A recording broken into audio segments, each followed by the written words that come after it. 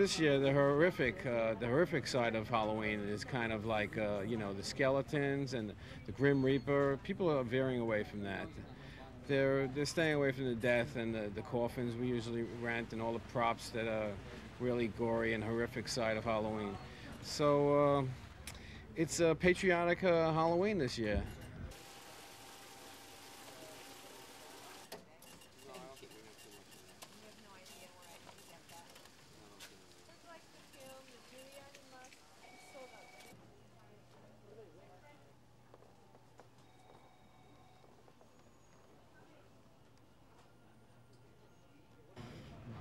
We got the Bin Laden mask, which is kind of popular, real popular with the media. And we sell those for $95. And we don't sell those to everybody.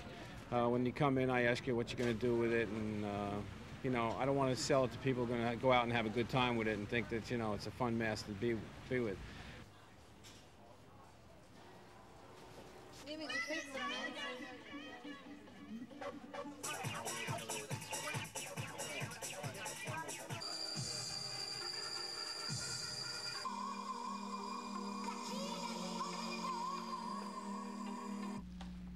This is the #1 costume this year, the fireman's outfit, firefighter's outfit. The problem with this costume, because we know it's sold out in the stores, is it's highly flammable.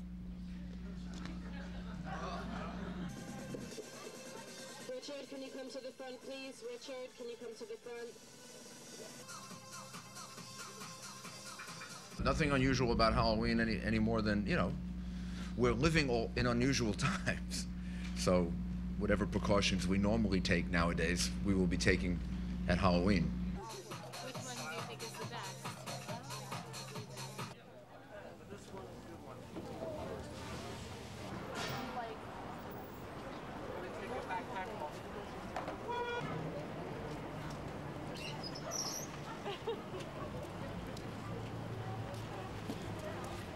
Well, I actually noticed there was a biohazard suit in there, and I thought they were probably a little too real life right now, so I stuck with a good old gladiator suit. And you know, I guess it's somewhat on your mind, but you just kind of push it out, try to have a good time anyway.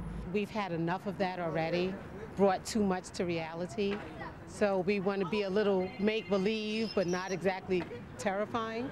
I'm not thinking about it. I'm just thinking about the kids and having a good time. That's really what we're doing. I'm gonna really want to be him.